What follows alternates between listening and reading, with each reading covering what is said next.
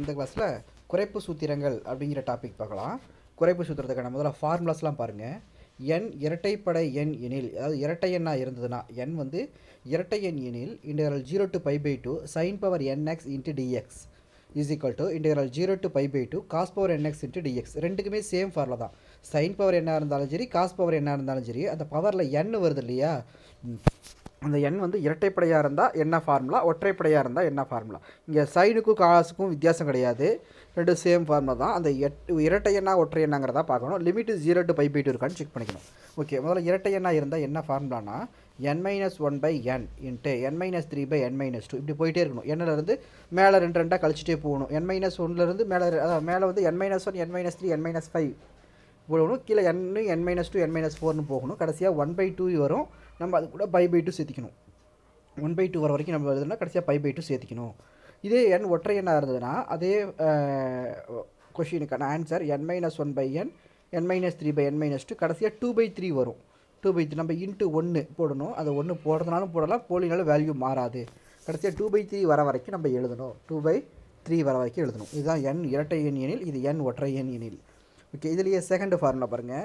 Integral 0 to 1 x power m into 1 minus x whole power n into dx. x பவரில் m, 1 minus x பவரில் n இப்படி இருந்ததுன்னா என்ன ஆன்சர்னா limit 0 to 1 இருக்கணும். m factorial into n factorial by m plus n plus 1 factorial. ஓகேவா, இதில் m n ரெண்டுமே மிகை முழுக்கள் தான். m plus n plus 1 factorial. Okay, இதில் மூணாவது ஃபார்முலா n இரட்டை m இரட்டை எண் எனில், ரெண்டுமே இரட்டை எண்ணாக இருந்ததுன்னா. இப்போ இதுக்கு மேலே வர்றது, இப்போ நம்ம ஃபஸ்ட்டு ஃபார்முலா ஃபஸ்ட்டு பார்த்தோம் இல்லையா, n இரட்டை எண் எனில் n ஒற்றை எண்ணில், இது ரெண்டும் ஒரு ஜோடி. இப்போ இந்த ரெண்டாவது ஃபார்முலாங்கிறது தனி. ஓகேவா, இப்போ மூணாவது ஃபார்முலாவிலேயே 3 வரும். ஓகே, m எண்ணை வச்சுட்டு நம்ம சொல்ல போகிறோம்.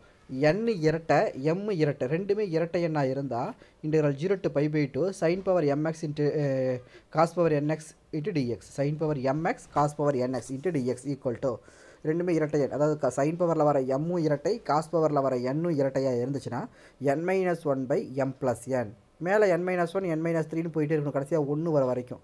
கீழே m plus n, m plus n-2. அடுத்தது n அப்படியே கடைசியாக போயிட்டே இருந்ததுன்னா 1/m ப்ளஸ் 2 வரைக்கும் இருக்கணும். 1/m plus 2. இதுக்கு அடுத்தது என்ன வரும்னா m-1/m, இதை நம்ம சேர்த்திக்கணும். அது கூடயே என்னோட மேலே என்னோட ஆர்டர் முடிஞ்சிருச்சா, n-1, n-3 கடைசியாக 1 வரைக்கும் வந்துருச்சா. அடுத்தது m ஆரம்பிக்கணும். m-1, m-3 கடைசியாக 1 வரைக்கும் எழுதணும். கீழே m, m-2 எக்ஸட்ரா கடைசியாக 2 வரைக்கும் எழுதுவோம். 2 வரைக்கும் எழுதிட்டு கடைசியாக அப்படி எழுதும்போது நமக்கு 1/2ங்கிற டேர்ம் கிடைக்கும். அது கூட நம்ம ஒரு pi by 2 சேர்த்திக்கணும். அதாவது m இரட்டை n இரட்டை ரெண்டுமே இரட்டையாக இருந்தால் ஃபஸ்ட்டு n தானே, என்னோட order n-1/m plus n, n-3/m plus n-2, அது வரை 1/m ப்ளஸ் 2 வரைக்கும் எழுதிட்டு மறுபடியும் இந்த டைம் m-1/m, m-3/m-2 கடைசியாக 1/2 into pi by 2 வரைக்கும் எழுதணும். அடுத்தது இதுலேயே m வந்து ஒற்றை, n வந்து ஒற்றை, m வந்து இரட்டை அல்லது ஒற்றை எது வேணால் வரலாம். ஓகே, ஆனால் கண்டிப்பாக n வந்து ஒற்றையாக தான் இருக்கணும். n வந்து ஒற்றை, m வந்து எது வேணால் இருக்கலாம்.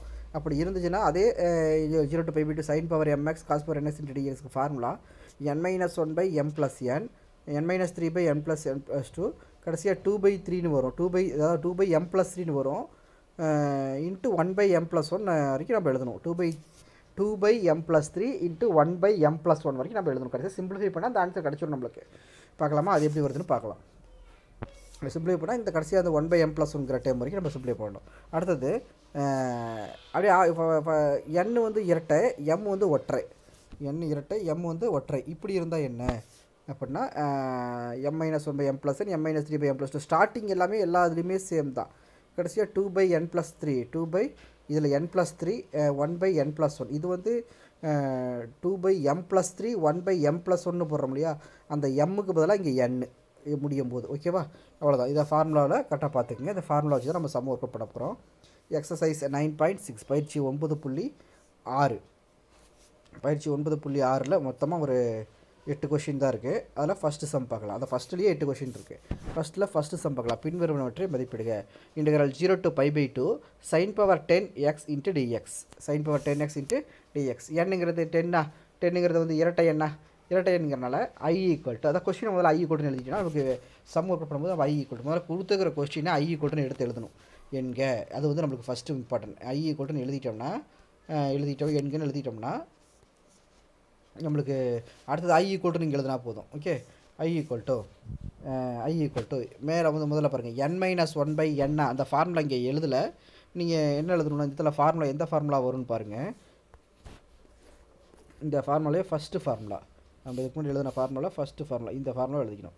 இந்த இதை மட்டும் எழுதினா போதும். கொஸ்டினில் sin power nx தான் கொடுத்துருக்குது. 0 sin power nx into dx is equal to n-1/n n-3/n-2 etcetera 1/2 into π/2 வரைக்கும். மேலே n-1 ஆரம்பித்தா அடுத்து அது கூட 2 கழிச்சுட்டு நம்ம n-3 அது கூட 2 கழிச்சு n-5 அப்படி போயிட்டு இருக்கும். கீழே n-2 n-4னு போயிட்டே இருக்கும். ஓகேவா, இந்த ஃபார்முலாவை தான் நம்ம எடுத்து இங்கே எழுதிக்கணும். எழுதிட்டு ஸ்டேட்டாக சப்ஸ்டியூட் பண்ணியிருக்கா. சரி, n-1 எவ்வளவு 9/10 இன்ட்டு மேலே 2 கழிச்சு 9 2 கழிச்சா 7 கீழே 2 கழிச்சிட்டா 8 இன்ட்டு மேலே 2 கழிச்சோம்னா இந்த இடத்துல இன்ட்டு வரணும். Into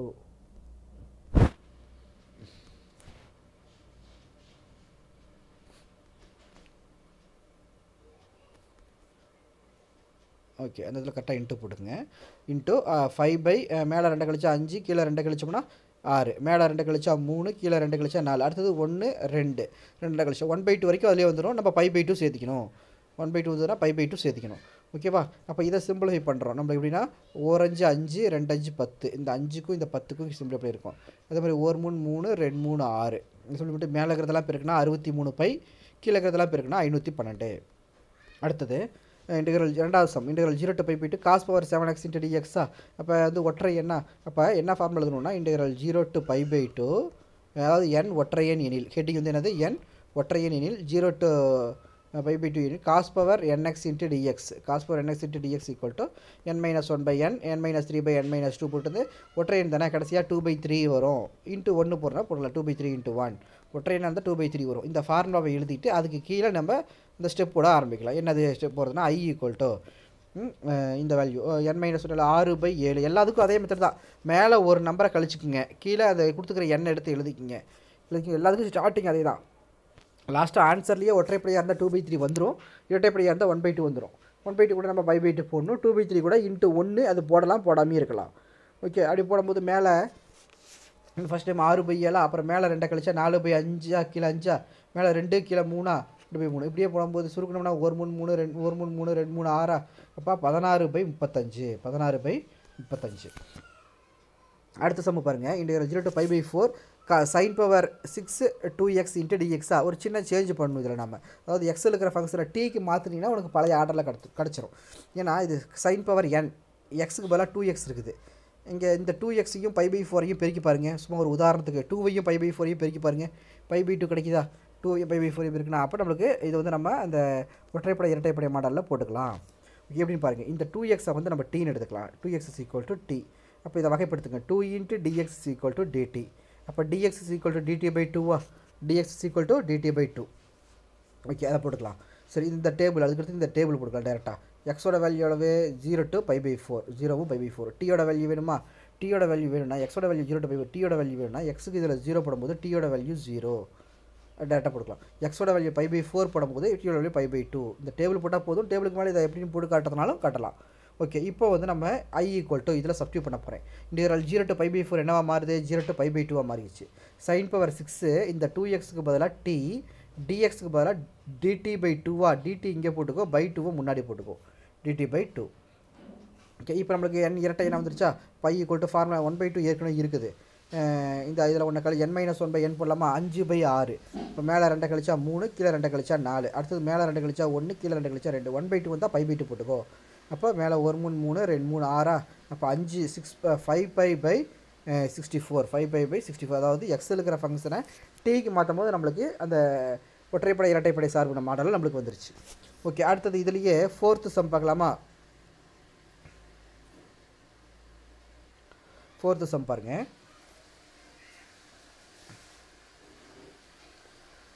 0 to π/6 sin power 5 3x. நீ சிம்பிளாக போட்டு பாருங்கள். 5 π/6 லிமிட் இருக்கு இல்லையா? 3xல் 3 எடுத்து கேன்சல் பண்ணி பாருங்கள். π/2 கிடைக்குது இல்லை? அப்போ நம்ம ஒற்றைப்படை இரட்டைப்படை மாடலில் போடலாம். டீக்கு மாற்றினா ஈஸியாக இருக்கும். 3x அதில் எப்படி 2x எடுத்துக்கோ, அதில் 3x is equal to t எடுத்துக்கோ. 3 into dx is equal to dt. அந்த 3 வகுத்தலுக்கு வந்துடும். dx is equal to dt/3. அடுத்தது இந்த டேபிளுக்கு மேலே இதை போட்டு காட்டுறதுனால போட்டு பார்த்துட்டு எழுதலாம், டேரெக்டாக போடலாம். எக்ஸோட லிமிட்டு 0 to π/6 இருக்குது. இதில் ஃபஸ்ட்டு இந்த ஸ்டெப்பில் நம்ம சப்ஸ்டியூட் பண்ணணும். 3x is equal to t போட்டிருக்கோம் இல்லையா? இந்த ஸ்டெப்பில் எக்ஸுக்கு பதிலாக 0 போடும்போது டீக்கு 0வா, எக்ஸுக்கு பதிலாக பை பை 6 போட டீக்கு பை பை 2 வருமா, 3 × பை பை 6 பை பை 2 வருமா. ஓகே, அப்போ 0 to by by 6 0 to by by 2 மாறிச்சா. அப்போ I ஈக்குவல் டு, ஏன்னா முதல்ல எப்போவுமே கொடுத்துக்கிற கொஸ்டின் I ஈக்குவல்ட்டுன்னு எழுதிருங்க. அப்போ இங்கே சிம்பிளை பண்ணுறது ஈஸியாக இருக்கும். I ஈக்குவல் டு முன்னாடி 1/3 போட்டுக்கலாம். 1/3 எப்படி வரும்னு பாருங்கள். முதல்ல இன்டெக்ரல் 0 to பை பை 6 என்னவா மாறுது, 0 to by by 2 மாறுதா. sin power 5க்கு sin power 5 போட்டுக்கோ, 3xக்கு t போட்டுக்கோ, dxக்கு dt/3 வரும்ல, dt இங்கே போட்டு /3 இங்கே, அதனால தான் 1/3 ஃபஸ்ட்டு போட சொன்னோம். dt போட்டு /3 1/3 போட்டுக்கலாம். இதில் என்னங்கிறது எவ்வளவு 5 ஒற்றைப்படையாக கடைசியாக 2/3 வரும். ரெண்டுக்கும் ஒரே ஃபார்மாக தான், கடைசியாக 2/3 × 1 2/3 வரும் ஒற்றைப்படையாக இருந்தால். இரட்டைப்படையாக இருந்தால் 1/2 வரும். நம்ம π/2 போட்டுக்கணும். ஓகே, ஒரு நம்பர் 5லிருந்து இந்த 1/3 ஏற்கனவே இருக்குது. 5லிருந்து 1 கழிச்சா 4, அப்போ 4/5. இப்போ மேலே 2 கழிச்சா 2, கீழே 2 கழிச்சா 3, 2/3. இப்போ இதை சுருக்கலாமா, 6/40, இது 4 2 8 8/45, 8/45. அடுத்து கொஸ்டின் நம்பர் 5 பார்க்கலாமா. 5 என்ன இருக்குன்னு பாருங்கள். கொஸ்டின் நம்பர் 5 கொடுத்துக்கிற கொஸ்டினை I ஈக்குவல்னு எடுத்துட்டாங்க. Integral 0 to by by 2 sin square x cos power 4x into dx. Okay, இப்போ sin பவர் n இருக்குது, cos பவர் m இருக்குது. இதில் m2 n4, m2 n4 ரெண்டுமே இரட்டை எண், என்னவே இரட்டை எண்ணாக இருந்தால் என்ன ஃபார்முலான்னு பாருங்கள். Integral 0 to by by 2 cos power mx sin power nx, sin power mx cos power nx into dx equal to ரெண்டுமே இரட்டை எண்ணாக இருந்தால் n-1/m + n-3 மேலே வந்து n, கீழே m n 2 வரணும். மேலே n-1 n-3ன்னு போயிட்டே இருக்கும், கடைசியாக 1 வரைக்கும் போடு. கீழே m + n, அதிலிருந்து 2 கழிச்சிரு. அதிலிருந்து அடுத்தது m கடைசியாக எக்ஸட்ரா போட்டோம் இல்லையா, m + 2 வரைக்கும் வரும். m + 2 வரைக்கும் வரும். 1க்கு கீழே m + 2 போடணும். அதுக்கப்புறம் m-1 ஆரம்பிக்கணும். மேலே n-1 ஆரம்பித்து m-1 ஆரம்பிக்கணும். கீழே m-லிருந்து ஆரம்பிக்கணும். கடைசியாக 1/2 × பை பை 2 வரும். ஓகே, இது எப்படி நம்ம வேல்யூ போடும்போது பாருங்கள் தெரியும். I ஈக்குவல் டு மேலே n-1, n எவ்வளவு 4, காசோட பவரில் வர்றது n, சைனோட பவரில் வர்றது m. இப்போ 4 - 1/2 கூட்டணும். கூட்டினா 4 + 2, 2 + 4. அடுத்தது 4 - 1, மறுபடியும் 2 சேர்த்துக்கலாம். 4 - 3, 4 - 3 கீழே எவ்வளோ வரும், 2 + 4 ஏற்கனவே இருக்குது, அதிலிருந்து 2 கழிக்கணும். மேலேயே 2 கழிக்கணும், கீழே 2 கழிக்கணும். அடுத்தது 4 - 3 1 வந்துருச்சு இல்லையா, அப்போ அவ்வளோதான். 1/1 வந்துட்டாவே நம்ம அதோட முடிஞ்சிருச்சு. அடுத்தது m-க்கு போகணும். ஓகே, அதாவது 4 - 1, அதாவது 1 4, அடுத்தது 4 - 3, அடுத்து 4 - 5 போட்டால் மைனஸில் வரும், அதனால் போடக்கூடாது. அடுத்தது இந்த வேல்யூ போய் 2 - 1 அந்த 2 எழுதிக்கலாம். 2 - 1/2 இந்த வேல்யூ m-1/m, அந்த 2 - 1/2. இதுலேயே 2 - 1ங்கிறது 1/2ங்கிறது டேரெக்டாக நம்மளுக்கு கிடச்சிச்சு, ஒரே ஸ்டெப்பில் கிடச்சிருச்சு. இப்போ 1/2 கிடச்சினாலும் நம்ம டேரெக்டாக π/2 போட்டோம். அப்போ இந்த ஃபார்முலாவை ஃபாலோ பண்ணிக்கோங்க. அப்போ இதை சுருக்கணும்னா π/32, π/32. ஏன்னா இதை 3/6, இதை 1/4, அடுத்தது 1/2 × π/2. இப்போ 3/6 மட்டும் தான் சுருக்க முடியும் 1/2ன்னு. இப்போ 1/2 1/4 1/2 3 இருக்குன்னா 2 4 8 8 16 16 32 π/32ங்கிறது ஆன்சர். ஓகே, இதை வேற ஒரு மெத்தடில் போட்டிருக்காங்க பாருங்கள், மாற்று முறைன்னு போட்டு அந்த sin ஸ்கொயர் வந்தனால அப்படி போட்டிருக்காங்க. sin ஸ்கொயர் 1 - cos ஸ்கொயர் எழுதிக்கோ, மீதி எல்லாமே அப்படியே எழுதிக்கோ. Okay, 1 - cos. அப்போ cos பவர் 4 உள்ளே போயிருக்கணும்னா ஃபஸ்ட்டு cos பவர் 4x வரும், அடுத்து cos பவர் 6x வரும் இல்லையா. அப்போ ரெண்டுக்கும் தனித்தனியாக இன்டெக்ரல் dxம் கொடுத்துருங்க. இப்போ இதுக்கும் நம்ம குறைப்பு சூத்திரத்தை பயன்படுத்திக்கலாம், இதுக்கும் குறைப்பு சூத்திரத்தை பயன்படுத்திக்கலாம். இதுக்கு பயன்படுத்தினா ஒரு நம்பரை கழிச்சிக்கோ, 3/4. அப்போ மேலே 2 கழிச்சா 1, கீழே 2 கழிச்சா 2, 1/2 × π/2. அதே மாதிரி இதில் 5/6, 2 கழிச்சா 3, 2 கழிச்சா 2, அடுத்தது 3/4, அடுத்து 1/2 வருதா, 1/2 வந்தால் × π/2. அப்போது ரெண்டுலேயும் காமனாக இருக்கிறதெல்லாம் வெளியே எடுத்தாச்சு. 3/6 எடுத்துட்டு மீதி 1 - 5/6 வரும். அதை சிம்பிளிஃபை பண்ணால் π/32 கிடைக்கும். ஓகே, இந்த மெத்தடில் போடுறதுனாலும் போட்டுக்கலாம், ஆல்டர்னேட்டிவ் மெத்தடு. ஓகே, அடுத்து கொஸ்டின் நம்பர் 6 பார்க்கலாமா.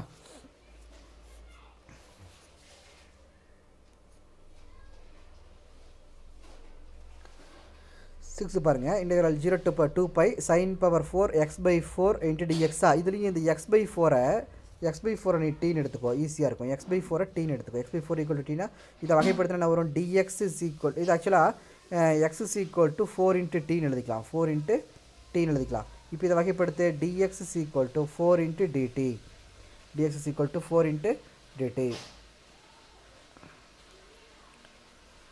இங்கே எழுதியாச்சா. அடுத்தது இதில் லிமிட்டு போடுறோம். எக்ஸோட லிமிட்டு 0 to 2π இருக்கா. எக்ஸுக்கு இதுக்கு 0 போட்டால் 0/4 0 தான். 2π/4னா அடிச்சு போட்டால் π/2 வரும். அப்போ லிமிட்டு π/2க்கு மாறிக்குதா.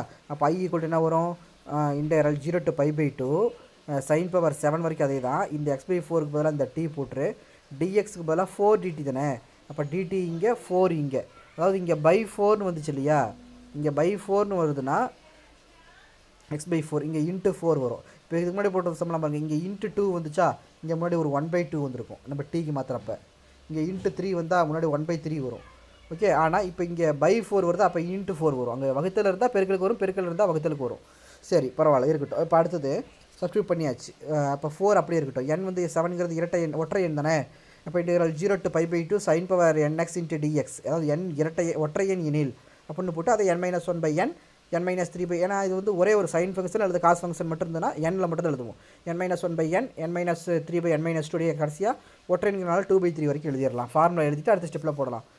4 அப்படி இருக்கட்டும். 1 கழிச்சா 6, 6/7, 6ல் 2 கழிச்சா 4, 7ல் 2 கழிச்சா 5, அடுத்து 4ல் 2 கழிச்சா 2, 5ல் 2 கழிச்சா 3, 2/3ங்கிறது ஆன்சர் கிடச்சிருச்சா. அதுக்கு மேலே போட்டால் மைனஸில் வருங்கனால போட மாட்டோம். 1 3 3 2 3 6, இதெல்லாம் சுருக்குனா எவ்வளோ வருது, 64/35. இதே மாதிரி 7வது சம் பாருங்கள், இதில் சைனு காசு கலந்து வருதா, சைன் அப்போ எம்ங்கிறது 3, என்னங்கிறது 5, ரெண்டுமே ஒற்றை எண்ணாக வருதா, ரெண்டுமே ஒற்றை எண்ணாக வந்தால் ஃபார்முலா இங்கே எழுதியிருக்கோம் பாருங்கள். n-1/m+1 n-3/m+n-2 எக்ஸெட்ரா கடைசியாக 2/m+3 வரைக்கும் வரும். 2/m+3 அடுத்தது 1/m+1, அதாவது இது வந்து இது எக்ஸெட்ரா போட்டோம்னா இது ஃபைனல் ஆகிற வரைக்கும், அதாவது 1/ன்னு வர வரைக்கும் போட்டுட்டு என்னோட டைம் n-1 n-3 போயிட்டே இருக்கும். கீழே மொதல் மட்டும் 2 கூட்டினா அடுத்து அதிலிருந்து 2 கழிக்கணும், m+n அப்படி m+n-2 இப்படி கடைசியாக போயிட்டு இருந்ததுன்னா கடைசி m+3 2/m+3 அடுத்தது 1/m+1 வரைக்கும் வரணும். 1/m+1 வரைக்கும் வரணும், கடைசி 1/m+1 வரைக்கும். இப்போ இதில் வருதுன்னு பார்க்கலாமா சம்மு பாருங்கள் எப்படின்னு பாருங்கள். இதில் வந்து 5 சப்ஸ்டியூட் பண்ணுங்க. என்னோட வேல்யூ 5 தானே, இதில் போட்டோம்னா என்ன வரும் நம்மளுக்கு, என்னோட வேல்யூ 5ங்கிறனால 5-1/3 + 5, அடுத்தது 5-3/3 + 5 - 2, அடுத்து 5 - 3 5 - 5 0 வந்துடும்ல, அப்போ அந்த டைமோட ஸ்டாப் பண்ணிக்கிறோம்.